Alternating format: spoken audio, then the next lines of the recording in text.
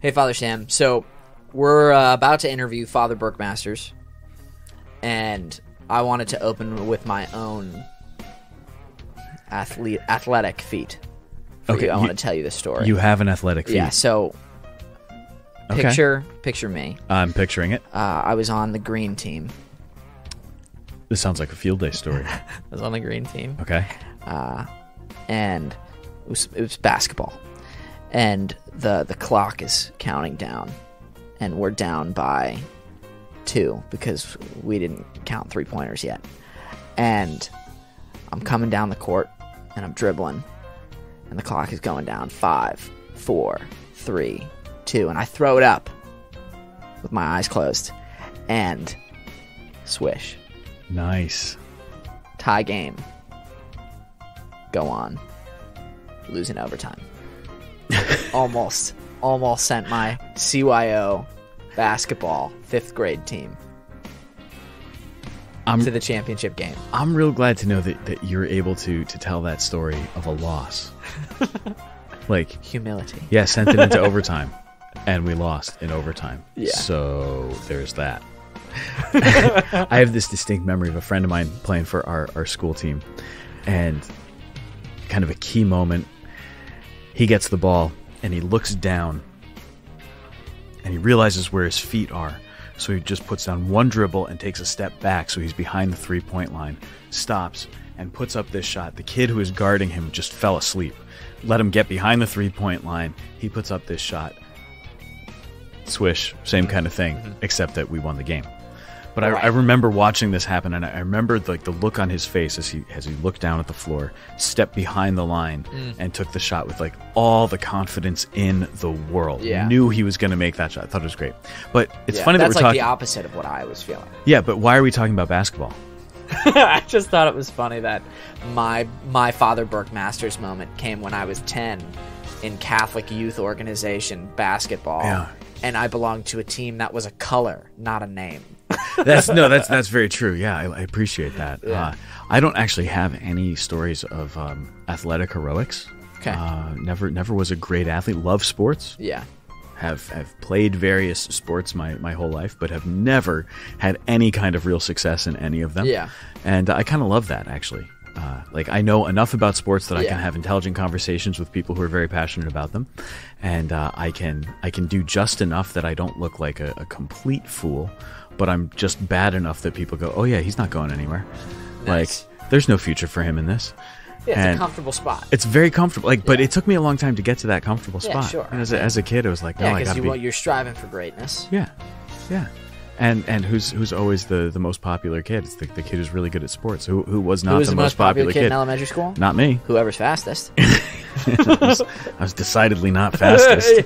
I wasn't tallest. I wasn't strongest. I wasn't best at any of the sports or anything. But you know what? Yeah. I'm okay with that.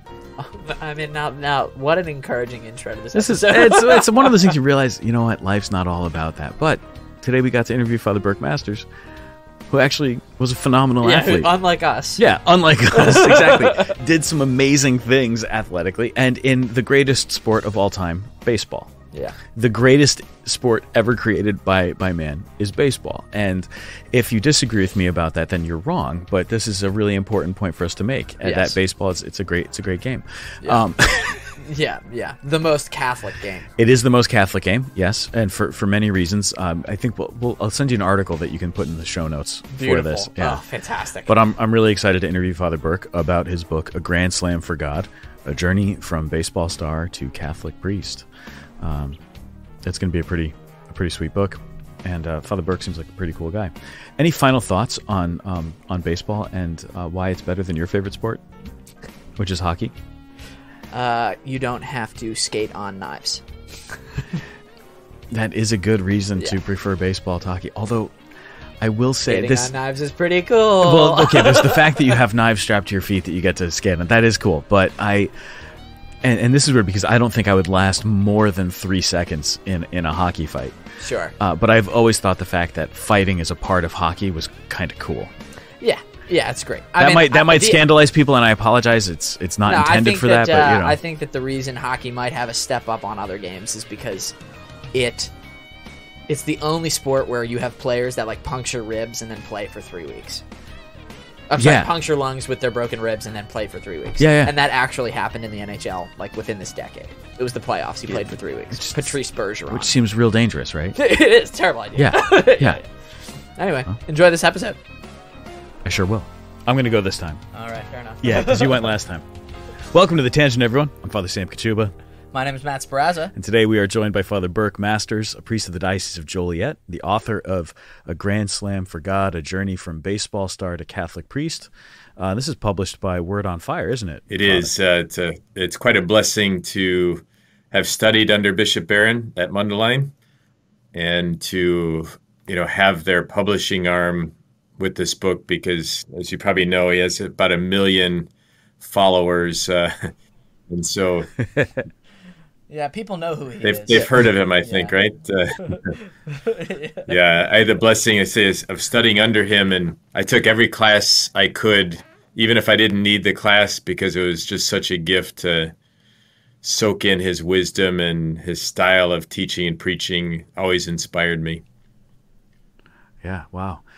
Well, thanks for making the time for us today to be with us on The Tangent.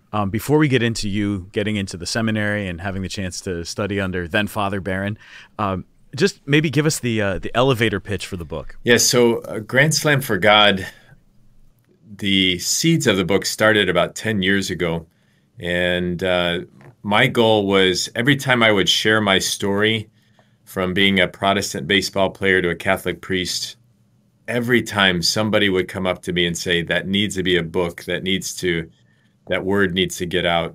And basically my story is a story of trying to listen to the voice of God in my heart, even when it wasn't something that I wanted or desired.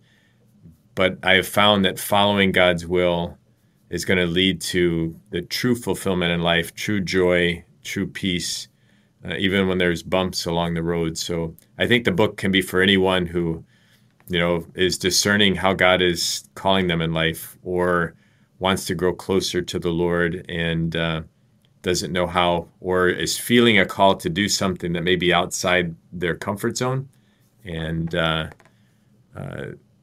give them the courage to take that leap of faith. Yeah, nice. Something that I noticed with this is that you're filling in a lot of other pieces. So in other words, this isn't just about it's not just the story of how you went from being a Protestant baseball player to a Catholic priest. It's not just a whole bunch of sports memories. And then I decided to become a priest, and now I'm doing all of this. It's like there's a lot more. And this is something I was just telling Matt before we started that I would imagine. So I went to seminary right out of high school. And so I don't have like a whole lot of stories or anything. But when I was in seminary, I was with guys like one guy who was a Division I quarterback. You have these other priests. They all had something that was kind of like their thing. But it was also really easy sometimes to just slap the label on them. Like, oh, this was the guy who was the college athlete. And so that's the category that he's going to be in forever. And while this one has a tremendous amount to do with your athletic career and everything, there's something way more important that's happening, which is that you're filling out the full picture of what God's doing in your heart and in your life. And yes, baseball is an incredibly important piece of that, but that's not the whole story. You are not just the baseball priest. Yeah, thanks for sharing that. And that's what, I'm a pastor now of a parish here in Hinsdale, Illinois, and people who have read the book now are saying, wow, I didn't know all of that about you. I didn't know that you struggled. I didn't know, that you've lost both of your parents. I didn't know that you had doubts and fears. And so they said they've appreciated the vulnerability in there. And even people who don't like baseball or like sports, I think there's something in there just on the spiritual journey that we're all on that, anybody can get something out of this book, I think. Because it's God's story. Even when I wrote the book, I thought it almost sounds unreal, like it can't be all true, but it's my story. And I realize that everybody has a story and God is working in everybody's lives. And when I hear someone's story, I can always relate to some part of their story. And I think that's the beauty of how Jesus taught through parables and stories, is that we can all take something out of it. You know, on that note, that everyone has a story, I think a lot of people go through life actually kind of convinced that they don't have a story, that or whatever their story is, it's not worth telling. And obviously, there's details of my story that it's not worth telling. Nobody cares, right? That's not going to help anybody. That's not going to do anything for them. But when we realize that there is, in fact, a story, that can be the way that we witness to God's grace present and active in our life. You've had the chance now to do it in book form, but of course, it's not just, you don't just write the book and that's the end of your witness. You're doing this every day. Yeah, and it is important for all of us to realize that the Holy Spirit is alive and well and is working in each one of our lives. And, you know, people say, well, what's next? And, you know, because I'm just 56 years old, and normally people write their spiritual memoirs when they're much older. So I can't wait to see what happens next. And I think that should be the way all of us approach life, to say, okay, Lord, this is where I'm at now. What is next? How are you going to continue to unfold your mysteries in and through me? I remember it might have been Bishop Barron who said, God wants to live his mysteries in and through you. And that really struck me, like, wow, and it's so true that God is working out his life and mystery through each one of us. So as you you came to the faith, you came to the Catholic faith as a star baseball player. I don't want to give away the whole book, so I've got to be careful, like what I tell people here as we're talking, because I want people to read this whole book, because it's a worthwhile read, don't you think? Certainly, yeah. Yeah. Okay. So we got to avoid spoilers. If you hear me veering in that territory, I want you to punch me in the arm. We can mention the Grand Slam. It's in the title. Okay. But before we get to the Grand Slam, okay, right? There's other stuff, right? Okay. So you grew up in a Protestant household, but then you have an opportunity to go to Catholic high school. Let's just talk a little bit about the influence of going to a Catholic school, not only on your baseball career, but most importantly on your spiritual journey. Yeah, I often think about that. If my parents had not sent me to a Catholic high school, what would have happened, you know? So yeah, I have two older brothers. They both went through public schools all the way through high school, and my parents weren't happy with everything that was happening in the public schools. And the two Catholic high schools in town had the best baseball programs. And so that was kind of the impetus for them to say, you have options here, but the two options are the two Catholic high schools. And I thank God for that now. At the time, it was quite shocking. But again, seeing how God works in our lives, I see God working through my parents, giving me these options, and then going to this Catholic high school. And yes, having a great experience with baseball, but more importantly, encountering the person of Jesus Christ and seeing people living out their faith in an authentic way that was different than I'd experienced before. You know, both of my grandmothers were the church ladies in their respective churches. They literally both played the organ at their churches. And so I was surrounded by people of faith. But this was just a new experience in the Catholic context that was striking for me and very inviting. Beautiful. Yeah, that's amazing. Well, I'm thinking back on my own high school experience. So the background you don't know is that Father Sam was my chaplain in high school. Wow. And so I'm thinking back to, well, because while I didn't necessarily meet Christ in the classroom, and Father Sam didn't teach me, so that's not a dig. I certainly met Christ through your ministry as a chaplain, but then even more so because we stayed in touch after I graduated. I always laugh because part of that story is that you went to college and immediately stopped practicing your faith. Well, no. I had a great influence on you. I only skipped mass once though. Oh, okay. So it was like it was just it was an aesthetic, I suppose, right? It was very surface level. But nonetheless, the fact that I was able to call you up and say, Father, like, Yeah, I what's don't going believe on? any of this. Yeah, I'm having a hard And time. your response was, well, that's not good. But That's true. but the idea of meeting Christ in that particular situation, like, because I've often ratted on my high school experience, my Catholic high school experience, but the seed was there. And I'm so grateful, you know, as a pastor now with a large elementary school here, with some non-Catholic students, I always encourage the teachers, don't water down the faith. I think sometimes we want to go to the lowest common denominator just so we don't offend anybody. And I was so grateful that they told us going in, you're going to have to go to the all school masses. You have to take the theology courses. Nobody's going to proselytize, but you're going to be presented with the faith as it is. And I'm so grateful for that because as you know, the truth is attractive. And when the truth is presented in a way that is authentic, our hearts, it resonates in our hearts. And it did for me. I will say at the same time that after I became Catholic my senior year in high school, then I went to Mississippi for college baseball, and I was confronted with, again, almost a completely Protestant context.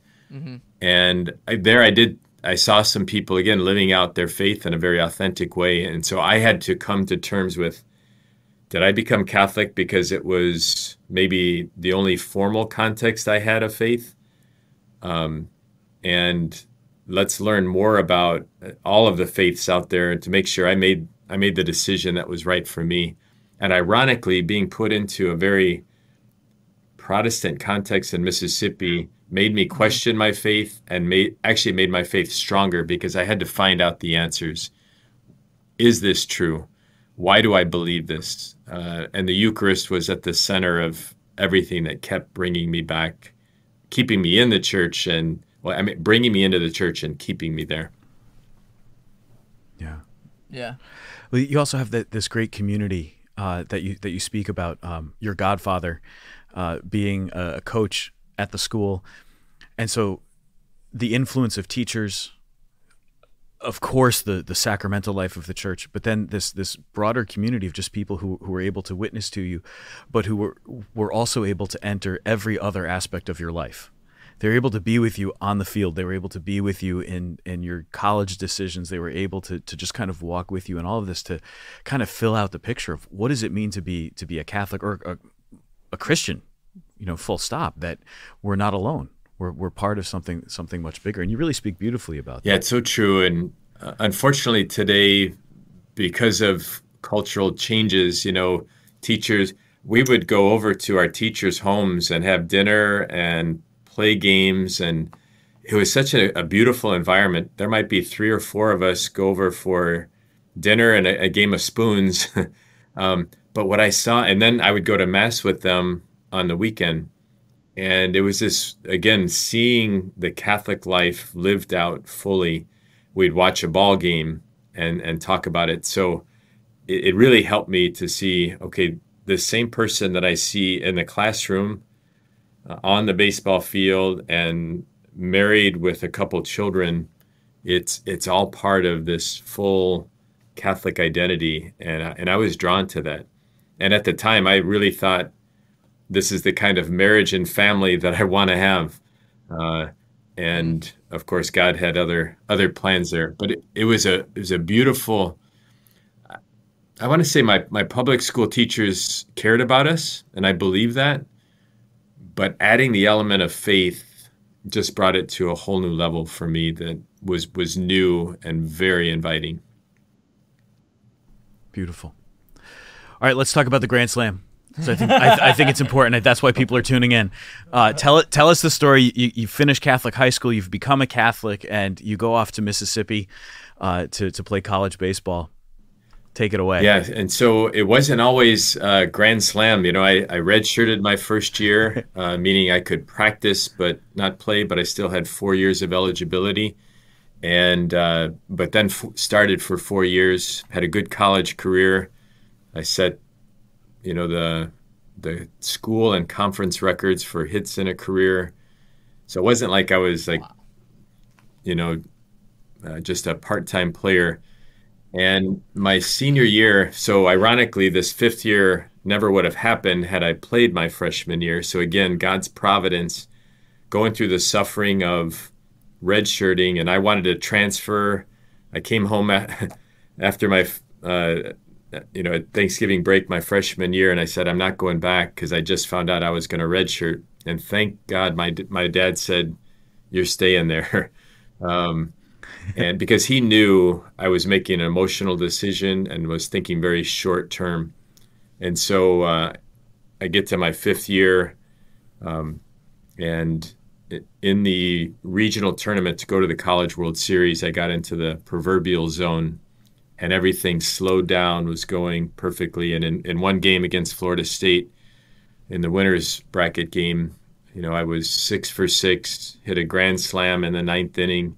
It was not a walk-off grand slam. It's funny how the story can kind of grow like a fish story can. Some people say, I heard you hit a grand slam to win the College World Series.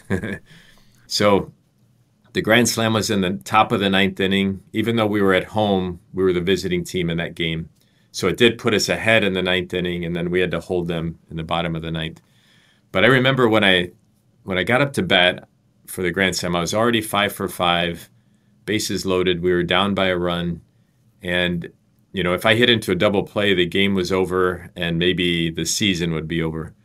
And I worked the count to 3-1. And my first thought was, take a pitch. If he walks you, the game's tied. And my coach gave me, he did this sign. I'm making kind of a small square sign with my hands.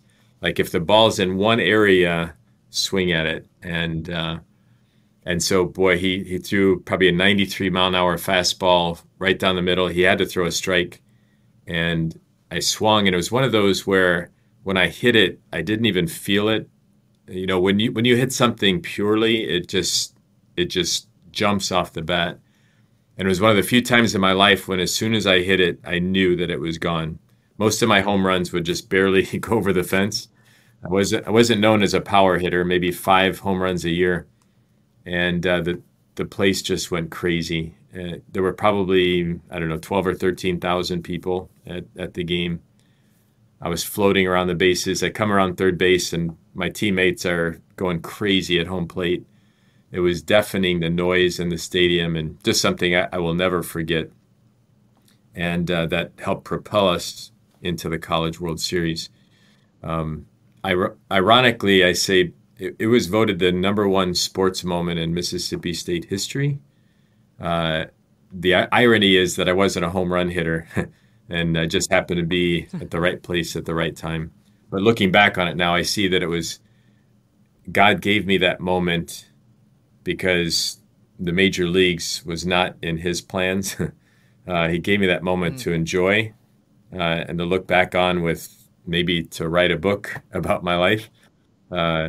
And now to bring it, fast forward into a life of faith and priesthood. The detail that you remember the whole thing with is really powerful. So it's a 3-1 pitch. It was a 93-mile-an-hour fastball because he had to throw a strike. It's a typical athlete kind of a memory, right? That you remember all the details of the situation in the game.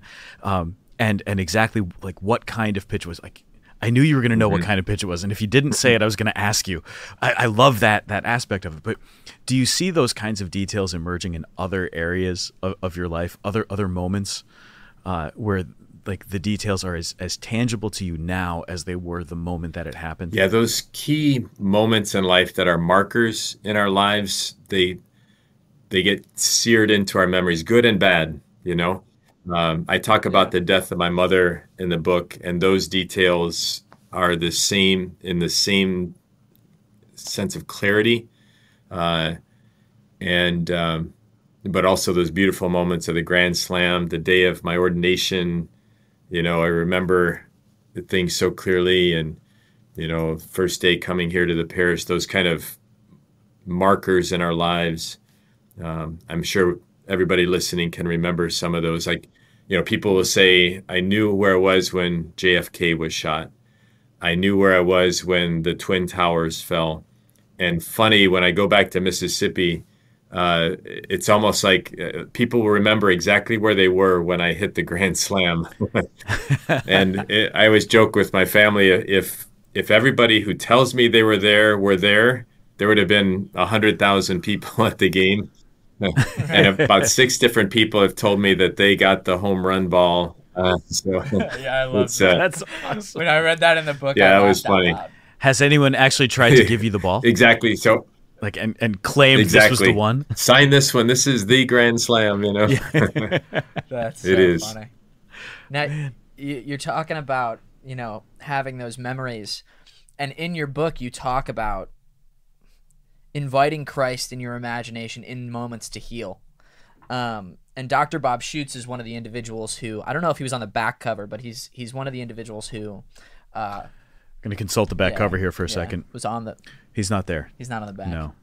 I thought he was. There's No, some you were wrong. there's some blurbs inside the book, and he's one of the ones that wrote the blurbs. okay. Yeah. Okay, all right. Okay, yeah.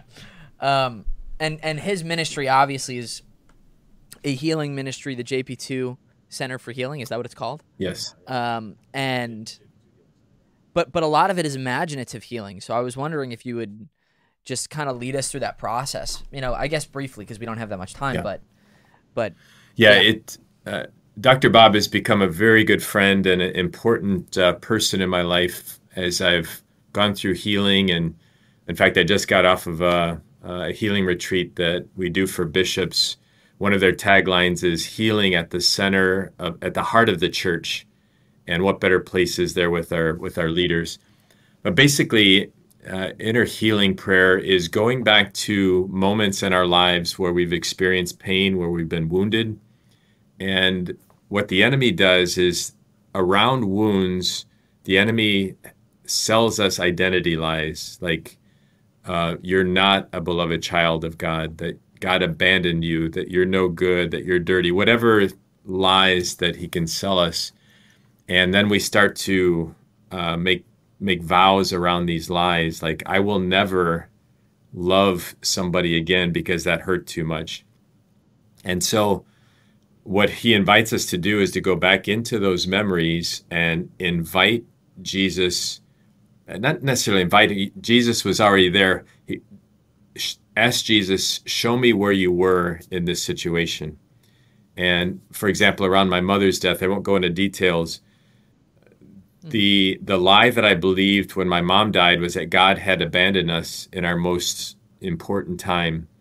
And then I started to believe that I can't trust God anymore. And I was in the seminary. Fortunately, a spiritual director helped me to go back into that moment and say, Lord, where were you? And the Lord showed me that he was right there with us in the depth of our pain and suffering. And almost immediately, the lie was dispelled that God had abandoned us. And I knew instinctively that even though somebody can say, this is just my imagination, the fruits were there. And I started to experience healing and peace in an area that had been full of pain, anxiety, fear. All of those things started to dissipate. So it's a beautiful, if you've never been exposed to the JP2 Healing Center books and retreats, they're very powerful. You'd love them. I've read Be Restored. Yeah. And admittedly, it took me like 2 years. So long to get through this book. We'll get you on one of their retreats. It's something else. Yeah. Father Sam, you've been on a retreat or have you experienced it? Yeah, I did their retreat for priests a couple years ago. Nice. And just an incredible experience. Just to recognize some of those places where there were those inner vows that I wasn't even aware of. There were things that I was holding on to that it was so at the level of the subconscious that I didn't even realize that I was holding on to resentment or anger about certain things, and they just got right to the heart of it. I remember sitting with my director during that retreat, and she just threw this one question at me, and I was a mess the rest of the day, like in the best possible way, and it's amazing. Yeah, so it's so good when you realize that. And actually, that was one of the things I was grateful to read in the book. As painful as it is to tell that story of your mother's passing, the way that you share it the way in this book that you're able to speak about those places of grief, of pain, the challenges that you've had. Yeah, it was really important. Just like I was saying before, that label of like the baseball priest could easily get applied. I think a lot of times people hear the story, they get the bare bones sketch. He was a Protestant, he became a Catholic, he was a baseball player, he was a hero in the College World Series, now he's a priest. Isn't that great? And they just kind of focus, it's the highlight reel, and you're telling everything else in between the highlight reel. Like you're not afraid of those places, and that's such an important thing. I'm thinking about myself as a high school student getting a book called A Priest Forever. I don't know if you ever read A Priest Forever about Father Eugene Hamilton. Yeah. He was a seminarian for the Archdiocese of New York who was diagnosed with cancer and was ordained on his deathbed just a couple hours before he died. And the story is really powerful. I so appreciated some of the other stuff that was in there, but because it was a story about him and it wasn't him telling the story, there are things that I'm sure he would have said about himself that somebody telling the story couldn't tell. But what you're getting into here is more than just the highlight reel stuff. You're willing to share the fuller story and how that includes your humanity, the challenges that you face. And so you make it really clear to become a priest, to live out the Catholic faith. It's not always easy, but God is present with us along the way. And here's how I know, because I faced this challenge, this thing, this difficulty. And along the way, I've learned how God's present there. So I'm just really grateful reading this, how you're able to share that so powerfully. Yeah, thank you. I've had several people here in the parish who say, thank you. They talk about chapter 5, and I have to remember, okay, what was chapter 5? And it is the story about my mom's death. And most adults have had to deal with death, and they say, thank you for showing us that fuller picture of the real depth of your grief and pain. It wasn't just like a normal death of somebody dying at 102 years old, And so I'm hoping that opening up my heart, because I've gone into those places with the Lord, and He's healed me of a lot of things. And so now I have the courage to be able to say, this is a safe place to go. You're allowed to go into my places of pain, but trusting that God's going to meet you there as well. I have full confidence that God will meet us in our worst places and help us heal. And as a priest now, that's the confidence that I have. For example, we had a tragic accident here in our parish this past summer, and had I not done the work of going into the depth of my own grief, I would keep somebody else's grief that's that deep just at arm's length, because it would bring me too close to my own pain. But because I've gone into that with the Lord, I'm much more, I don't want to say comfortable, but much more confident that I can go into that pain with somebody else, that the Lord will meet them there as well. Beautiful. Yeah, and it's why the Lord allows us to go through that pain, right? Because it's the communion of saints, and we are a church that is a community. Yeah. And so he just uses everything for good. He uses everything good for good, even that. He never suffering. said He would take the suffering away, right? In fact, He says there's going to be some heavy crosses. Yeah, pick up your cross. But Virtually opposite. But He promises us that He'll be in it with us, and that's the beautiful promise, that He's going to help us carry these crosses. So speaking of heavy crosses and being on the tangent, which we try to live up to our name, I'm a Mets fan, a lifelong Mets fan. And so I've learned a lot about suffering and carrying heavy crosses. I know it through and through. It's been a part of my life for a long time. So funny. I'm grateful for Buck Showalter and everything that he did for the team these last 2 years, and sad to see him go. But I get it; it's a business and all this other He's stuff. a Mississippi State grad, by the way. Buck Showalter, yeah. Man. Okay, so I think he's got a great baseball name, Buck Showalter. You have a great baseball name, Burke Masters, right? I could never have gotten away with being a baseball star. Sam Kachuba. It just doesn't work, right? It just doesn't roll off the tongue as easily for like the baseball name. You got to have a good baseball Terrible name. for baseball, perfect for podcasting. Yeah, exactly. It's great, but like there's all right. Baseball, I think, is the most Catholic sport. Not because of who plays it, but I think that the whole approach to the game is the more Catholic approach. Do you agree, and why? Yeah, so as a hitter in baseball, I think my college average was just over 300. That means close to 70% of the time I failed, and so learning to deal with defeat, to learning to deal with not being successful was an important part of the game. But and also I'm the Cubs chaplain now. I think that might have been part of what you were referring to. For Cub fans, after 108 years to finally win a World Series, that suffering and agony, it's almost like the resurrection happened here in Chicago in 2016. Yeah. Were you their chaplain when they won? Yes. Oh, that's so cool. Okay, we're going to come back to that then, because that's an important thing to talk about. But continue. But I think there's so much in baseball that I relate to faith. One of my favorite things to do is to go and talk about faith and sports, because there's so many interrelated things. We do a Catholic baseball camp every summer here in our diocese. Usually have Mike Sweeney, former Kansas City Royal, come out, and we kind of wrap our Catholic faith around baseball. And there's just so many great analogies that you can bring into. And I would agree, baseball is the most Catholic sport there is. Yeah. Yes, I knew was it. telling my I wife knew. all about those camps. So I'm a gigantic hockey fan. Just right, so I'll throw it out there. Nobody's perfect. Nobody's perfect.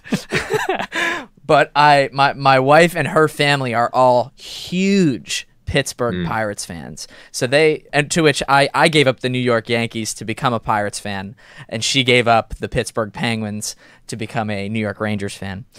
So we both gave up winning teams for teams that lose all the time. So I have a smaller cross, but a cross. But I was telling her all about these baseball camps, because I was kind of blown away. And what really stuck out to me was that you specify how people said you shouldn't make it a Catholic baseball camp. You should make it a Christian baseball camp. You'll reach more people. And how that on the surface, I mean, it could be a good thing, right? But you kind of stuck to your guns and said, no, we're going to keep it a Catholic baseball camp, and we're going to teach the fullness of this faith through this game. And it's I was talking to her about it, because we have a 1-year-old son. I'm sorry, he's not 1. He's 4 months. I was thinking about something else. He's in his first year. He's on his way to 1. And knowing that her whole family is such a big baseball family, we know we're going to put him in baseball. And how we the right could decision, by the way. I know, it's the most Catholic game. Yeah. And so considering all of these things, we kind of try and have the conversation of like, well, how far is too far for a game?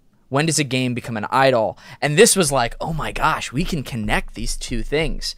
So I know we're talking about the camp, but can you specify some of the things about the camp? Yeah, you should come out and see it. So we start with Mass at 8:00, and the kids are in their uniforms and their camp shirts and everything. And we have the parents. The parents are welcome to stay the whole day if they'd like.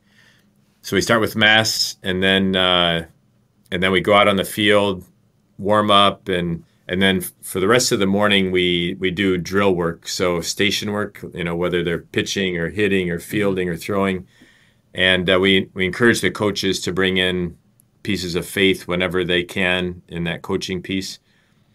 We come in for lunch. We usually have Mike Sweeney, myself, maybe some other professional ball players share our faith testimony with the kids. And it's so beautiful to see, these kids, when they see a Mike Sweeney who made millions of dollars playing baseball, talking about Jesus and the Eucharist and things. It's unbelievable. And then we go out for games in the afternoon. And Mike so this is all the dream of Mike Sweeney. He calls them the virtue games. And so, for example, the first inning of the game is normal baseball.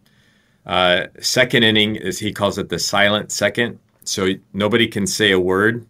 And so he says, sometimes we have to curb our tongue. We have to learn how to, not say something when our instinct is to say it. If they speak in the second inning, they have to do 10 push-ups, and so on. So I should have played that game personally. Every inning has a different twist to it, but a spiritual piece to it. And then after that, we finished the day with talking about Mary, pray a decade of the Rosary.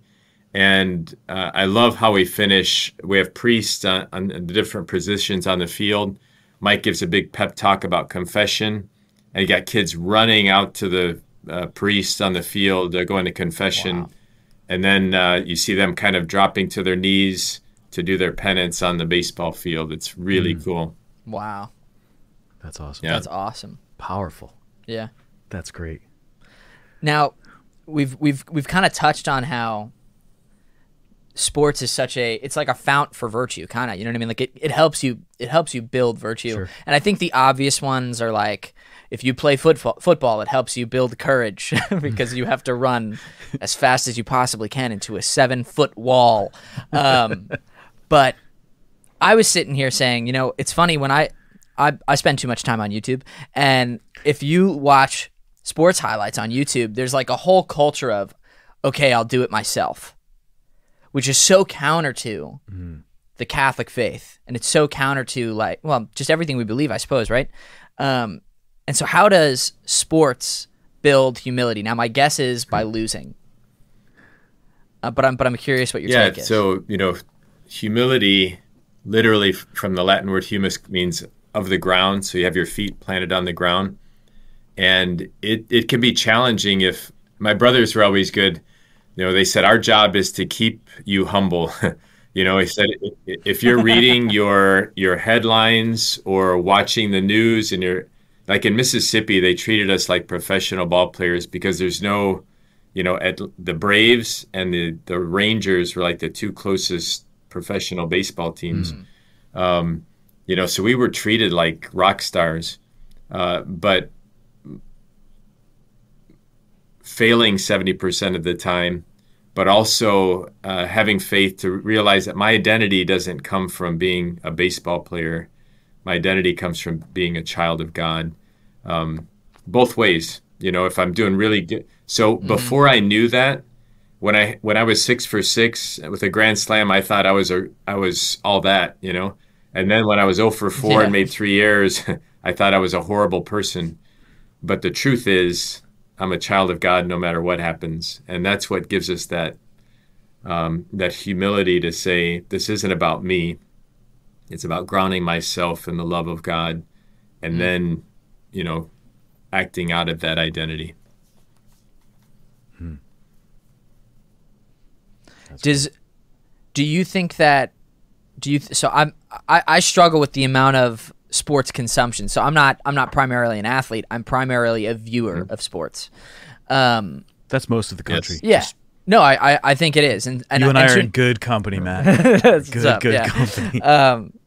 How do you think one should balance watching sports, right? Like the practical approach to the Christian life. What is too much sports? Yeah, it's a great question. As somebody who, I don't play anymore, but I love this time of year. We're going into, playoff baseball and NFL, college football. And hockey. And hockey. Hockey is also a sport. Yes, very good. Yeah. I always try to ask myself, and I'll ask people, if you're spending more time on that than you are with your faith, then things are out of order. We can all make sports an idol, and an idol is, really worshiping anything that's not God. For example, I ran into this is a great story. I ran into a family at the grocery store. I was, of course, dressed like a priest. They all had their Cubs, gear on. And we got to a point in the conversation where they said, we're Catholic, but, sorry, we don't really go to church much. We're going to let our kids decide their faith when they get older. And something inspired me to say, I said, well, you haven't waited to indoctrinate your kids into the Cubs, I see. And and it really took them aback. But then we had this great conversation. They realized, yeah, we weren't waiting for them to be adults to become Cub fans. We should not wait until they're adults to become Jesus fans, you know? So I've started to see them at church, which is a great thing. And so I think it's good for all of us to realize, am I putting sports, which can be a great thing for us personally and as a society, but am I putting it before God? And I think there's a large number of people that do. And then it becomes, that's why when if like there's a lot of sadness around Chicago because the Cubs didn't make the playoffs. If or Notre Dame lost a big game, we have a lot of Notre Dame people here. If I'm becoming depressed over this, then things are out of order, you know. But you know, if my team loses, oh well, it was a bad day, but life goes on. I have to remember again who I am and what I'm here for. So I think it's good reflection for all of us to take to prayer. Yeah. So as chaplain for the Cubs, and I think this kind of comes as a surprise to people to find out that professional franchises have chaplains coming to minister to the needs of their players. You have the chance to celebrate Mass for the team on Yes. Sundays. Are you able to be with them at other times when you're maybe not saying a Mass for them? Not too much. Unfortunately, being a pastor, that's my full-time role. I wish I could be a full-time chaplain where I could travel with them and get to know their families better. In fact, I'm hoping that we can. So there's an organization called the Catholic Athletes for Christ that are in charge of getting priests into NFL and Major League Baseball teams. There you go. Hey, if the Mets come calling, I'm there, 100%. I wish we would have like a focus model of, you know, the college campus model where we had lay missionaries or priests. We don't have a lot of priests sitting on the bench, so to speak, looking for something to do. But lay missionaries where they can really get to know these guys more on a full-time basis. And, great ministry happens through relationships. And I'm hoping we can team up with something like Focus and the priest chaplains to do a better job. Because what happens is we have a lot of guys from, Latin America who are in baseball. They come as young teenagers, and a lot of them, unfortunately, are exposed to things that aren't Catholic early on, and sometimes anti-Catholic, unfortunately. And by the time they get to the major leagues, a lot of these guys have left the faith. And so I'd love to see us do more work in that area with minor league baseball as well. Yeah, wow. When you're saying Mass for the team, are members of the visiting team often with you as well? Are you like the only, forgive the pun, but the only game in town when it comes to Mass at the stadium? So you do have guys from both teams, and what's beautiful is you'll have it's open to employees of the stadium as well.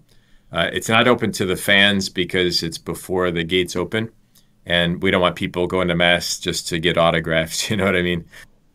Sure. But it's beautiful. I remember during the 2016 run, Miguel Montero hit a grand slam to beat the Dodgers in the NLCS, I think, on Saturday night. On Sunday, he was there at Mass.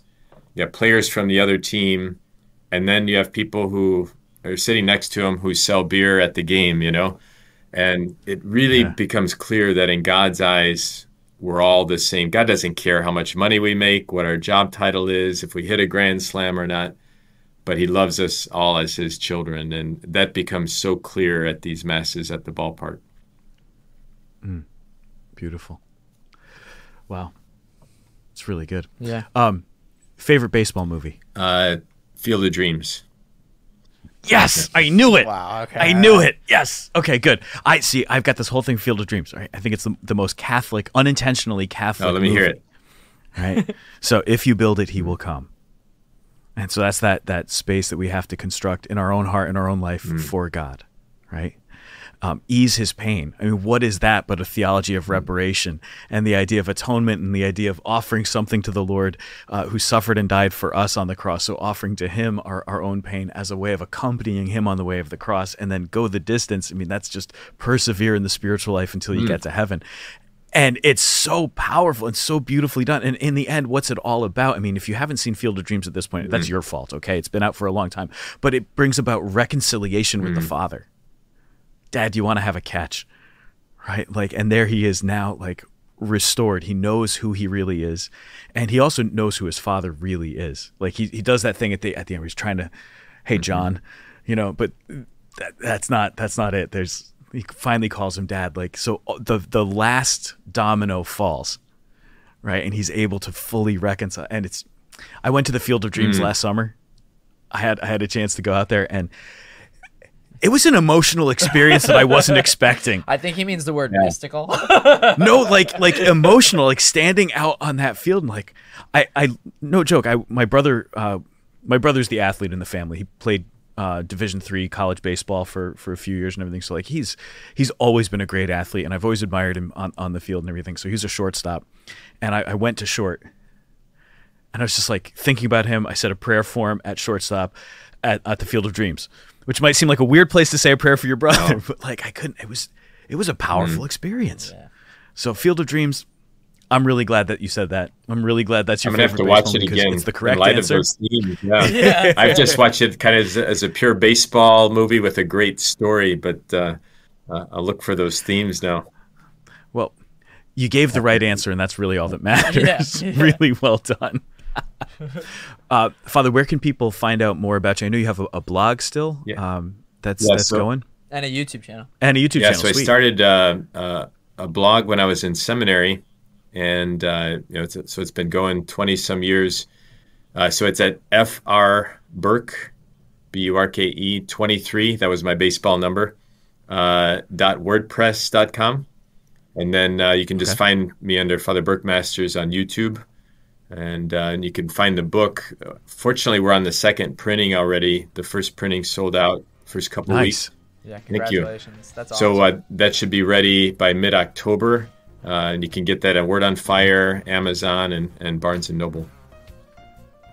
Awesome. That's great. We'll put links in the show notes for everybody so they can see it.